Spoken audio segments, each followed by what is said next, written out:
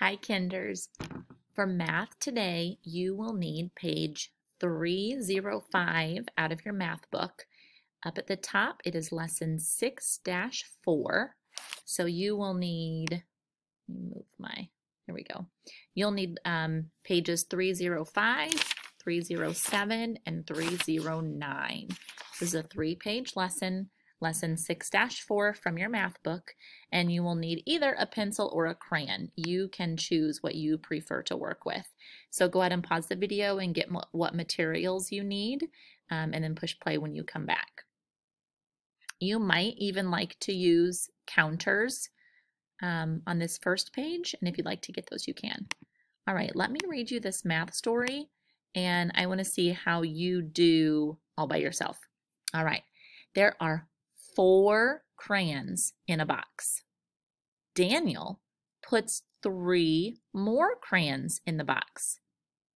How can you find out how many crayons there are in all? Let me read that again. There are 4 crayons in the box. And then Daniel puts 4 more in there. How can you find out how many there are in all? Go ahead and push pause and see if you can figure that out all by yourself. All right, there are lots of ways that you could solve this problem. And if we were together right now, we would be talking about how you figured it out. Let me show you one way. I'm going to draw 4 counters to show that there are 4 crayons in the box. 1, 2, 3, 4. That was the first part of the story. I said there are 4 crayons in a box. And then Daniel put in 3 more crayons. 1, 2, 3. How can we figure out how many there are in all? We could count all of them. Yeah, that's one way.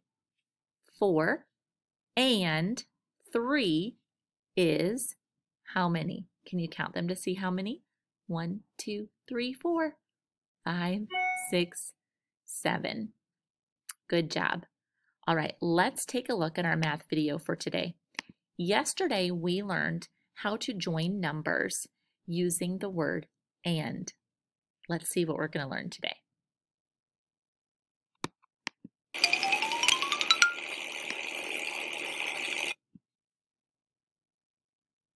Look at the picture.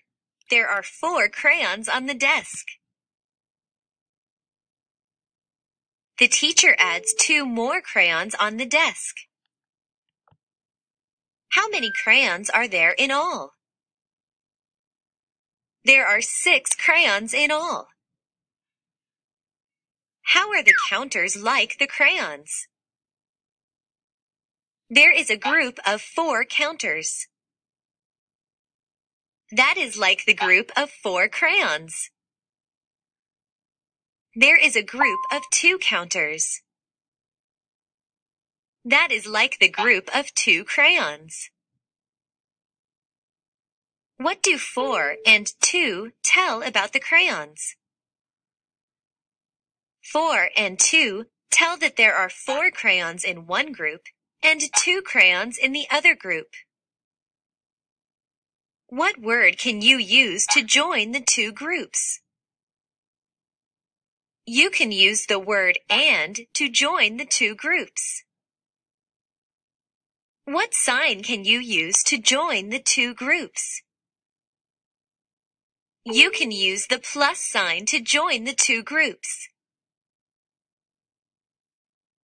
Let's try it. Drag crayons to the mats to show adding 2 groups. 1, 2, 3, 4. I'm going to do 4. And 1, 2. So this shows 4 and 2. And look down here. Today we're learning that instead of the word and, we can write the plus sign. That means joining 2 groups. 4 plus 2. That's the same as 4 and 2. Let's learn some more.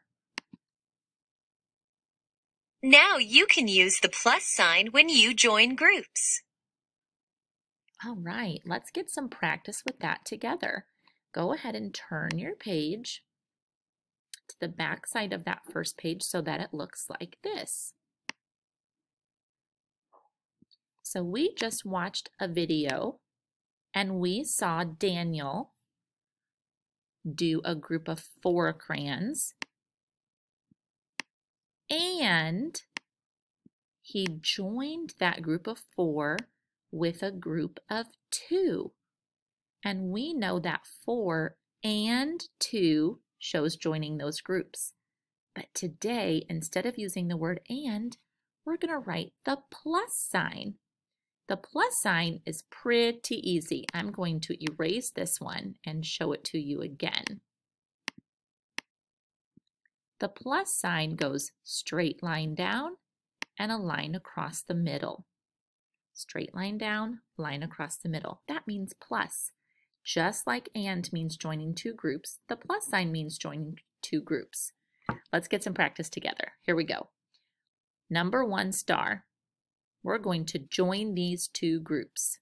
Here is 1 paintbrush. Let's write the number 1. And let's write the plus sign. 3 paintbrushes. This shows 1 plus 3. Let's try some more. Here is a group of 2 books. Let's write the number 2. Very good. And, there's the word and. Instead of writing the word and, we're going to write the plus sign. Plus a group of 3 books. Let's write the number 3. There, can you see my 3? This shows 2 plus 3, joining those 2 groups. Let's try some more. Turn your page. All right, let's look right here at number 3, fish. I'm going to get my crayon ready. Here we go. Here is a group of 3 paintbrushes. Let's write the number 3. And if you need some help, that number is right there for you to copy. Plus a group of 4 paintbrushes. This shows 3 plus 4. Let's try number 4 heart together. How many crayons are in the first group? 1, 2, 3, 4, 5. And the number 5 is right there for us. Go across, take a dive, around the bend. That's a 5. 5 plus, here's a group of 1. Let's write the plus sign first. And 1 to show this 1 crayon right here. This 5 represents this group of 5 crayons. The plus stands for joining those 2 groups. The 1 is for this 1 crayon right here. So this shows 5 plus 1. Let's try this one with the scissors. Here's a group of 3 crayons. Plus another group of 3 crayons. This shows 3 plus 3. If we wanted to know what 3 plus 3 was, we could count all of the scissors. And we're going to work on that a little bit tomorrow. All right, here we go. Let's take a look at these. These are called bookmarks. Here's a group of 2 bookmarks. Plus a group of 1. This shows 2 plus 1. And that would show adding the 2 groups together. Let's go to the next page. Oh, I see some independent practice. I want you to try these all by yourself. So I'll read the directions for one of them at a time. We'll start with number 7, Christmas tree. I want you to try it by yourself after I read it. So you'll push pause and then push play to check your work. So for number 7, Christmas tree, can you write the numbers and use the plus sign to show joining these two groups? Push pause and try it. All right, did you do it? You should have 5 to show this group of 5 erasers plus 1 for that eraser right there. This shows 5 plus 1. If you made a mistake, go ahead and fix it. All right, let's look at number 8, flag. I want you to write the numbers and use the plus sign to show joining these two groups. Push pause. All right, here we go. 2 plus 5. This shows 2 plus 5. All right, let's try this one with the notebooks. I want you to write the numbers and use the plus sign to show joining these two groups. Push pause. All right, did you try it? You should have 1 plus 2. Very good. How did you do? All right, let's look at number 10, house. This one's going to be a little more challenging, so listen. I want you to draw 2 groups of counters to show 5 in all, and then write the number of counters in each group and the plus sign to show adding the 2 groups. This one we'll try a little bit together. All right, I want there to be 5 in all. So just like we use a part-part model, we're going to put some on this side and some on this side so that we have 5 in all. Let's see. 1, 2, 3, 4, 5. Do you see how I have 5 counters in all? All right, now let's write the numbers to show our 2 parts. 3, see them? 1, 2, 3, plus 1, 2, 2. This shows 3 plus 2. There are lots of ways to make 5. Did you try it a different way? All right, let's turn our page. All right, this is the homework page. You do not have to do this for homework, but if you want to, you can. This would be good practice for you. All right, kiddos, let's take a look at our Another Look video. I hope you had fun today learning how to use the plus sign, and we will get even more practice with that. I have to find the right page. Just a minute. There we go.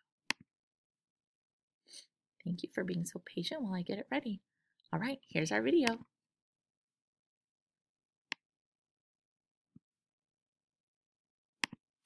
Well, what? Well, what are we doing today? We're going to write a joining sentence, like this one. I know how to do that already. Okay, show me. 3 and 4. Great job, Daniel. The word "and" means we joined the group of 3 cubes and the group of 4 cubes. But did you know you can write the sentence another way? How? Like this. 3 and 4. What's that?